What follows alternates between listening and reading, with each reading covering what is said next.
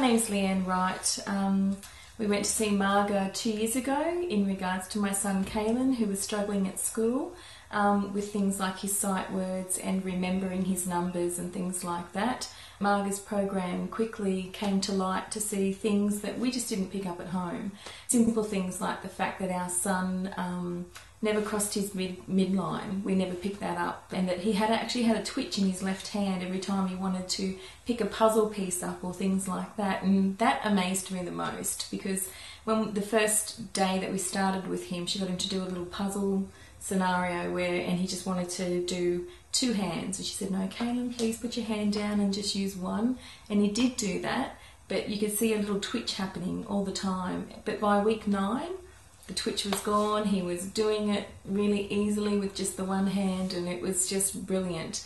That then showed us at home little things that he was doing at home, like with his knife and fork and things like that. So those things started to minimise as well, where he wouldn't want to use his knife and fork. He would only want to use a fork or something like that, whereas this just gave him the more skills in everyday life that he needed to be able to tie his shoelaces, things like that.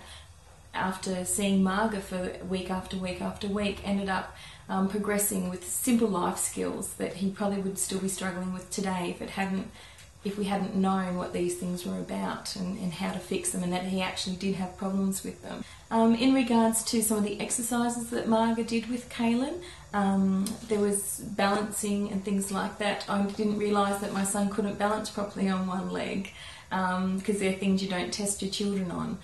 The fact that he never wanted to walk far and things like that, and always wanted to have a piggyback or sit in the pram when he was younger. We just thought he was being a lazy child, but he wasn't being a lazy child at all. He actually didn't have very good core strength.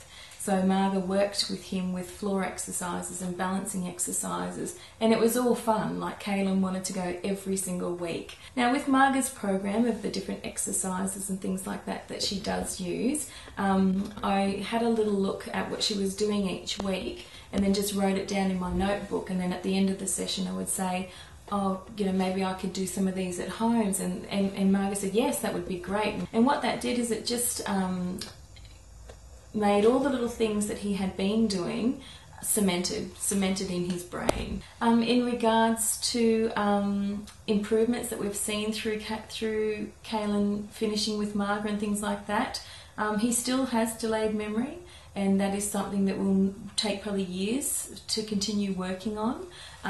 But it gave him the confidence and a set of tools and a set of skills in order for him to use and to keep using as well. All in all, really enjoyed the program.